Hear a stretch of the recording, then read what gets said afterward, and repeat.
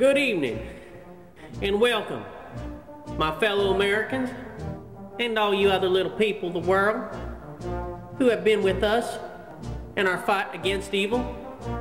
All of you who have not, you're probably going to die. America loves everybody. Europeans, we love. Asians, we love. We even love you Muslims, as long as you don't try to kill us. All these treaties about saving the forest, well, if we never started cutting down forests, then I guess we'd all be living like monkeys right now, in tree houses.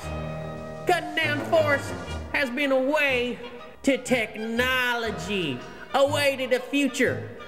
We have much more important topics to be concerned with. We have wars to be fought. We have evil to destroy.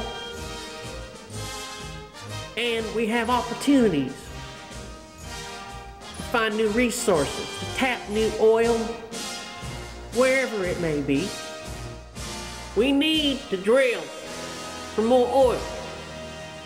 We need to drill for oil somewhere besides the Middle East, so we don't have to give our money to evil. I have become aware that there are vast amounts of oil right here in our own country. In a state called Alaska, scientists have told me there's a large pocket of oil. Now I understand that when we drill, there's going to be a lot of people misplaced. Well, I've got some good news for all you little people. Me and Congress are just finishing up the details as we speak about a resettlement package for all you Eskimo ice people. You are going to be given the opportunity to move to the mainland United States. You will have a house made out of mud and wood, not made out of ice. Ice is for cocktails. It ain't for living. You people will now have the opportunity to clean our streets, to pump our gas, and to prepare some of our food. Congratulations, and welcome to America.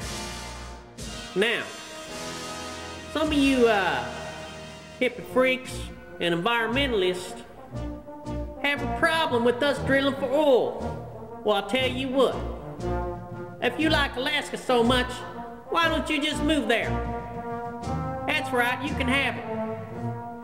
Now what the hell you think you're gonna do in Alaska? Get a job? Guess what the only jobs are gonna be? Getting oil from me.